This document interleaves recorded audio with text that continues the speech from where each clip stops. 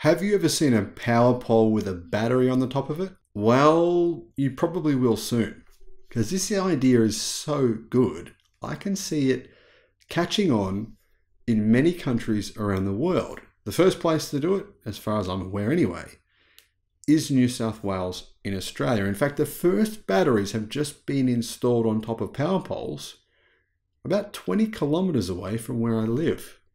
Hello, my friends. Welcome to the channel. Great to see you. Thank you for tuning in. My name is Sam Evans, and if you're interested in where I live, well, that's how you can actually find out. Ausgrid has installed its first power pole mounted batteries in New South Wales. Now remember, the grid, sometimes it gives away energy for free because it has too much energy coming from solar or from wind or various other things, and it needs to kind of get rid of some of that energy. That's been happening in Europe fairly regularly recently. In fact, sometimes the grid will pay you to use its energy. Now, this is one other solution, right?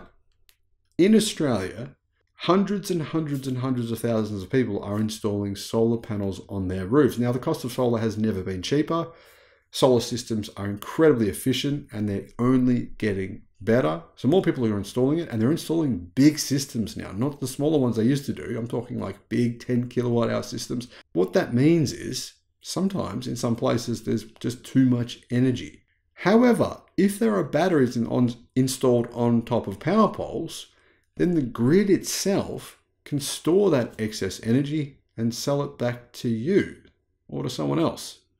I think it's a great idea. RenewEconomy.com.au reports that Ausgrid, the largest electricity distributor on Australia's east coast, says it has installed the first power pole mounted battery in the Hunter Valley city of Maitland. The installation is the first step in a trial of the technology designed to investigate the viability of such batteries in supporting the large networks in major cities during peak demand or high solar export times. Ausgrid hopes that this trial will complement its larger community battery program.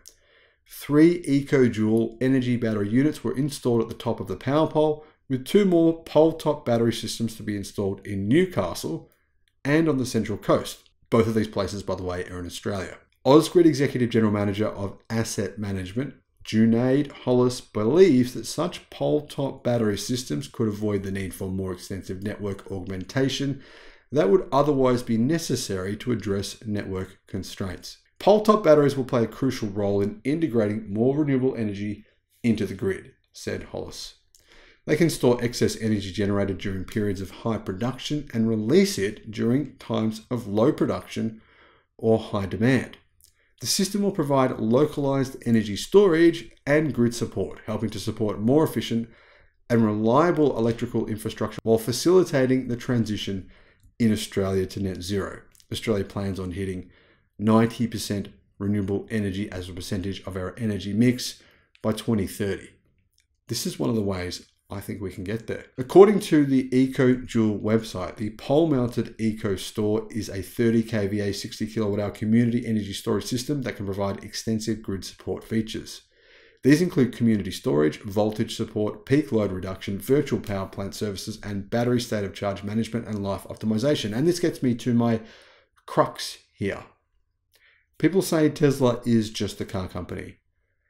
Does just a car company install megapack batteries under its charging stations in order to suck up free excess energy from the grid and sell it back at a price probably 10 times normal electricity prices to car owners when they stop and charge? Not just Tesla owners, General Motors EV owners, Ford EV owners, Rivian EV owners, probably everyone else EV owners eventually. Now that, my friends, is the future. Big batteries, not just these small ones off of power poles, but big ones under the ground, sucking up this excess free or possibly being paid by the power company to take their energy and selling it back to other people. That is genius. So are these power poles. I love both of those ideas. Let me know what your thoughts are in the comments. Thank you for watching.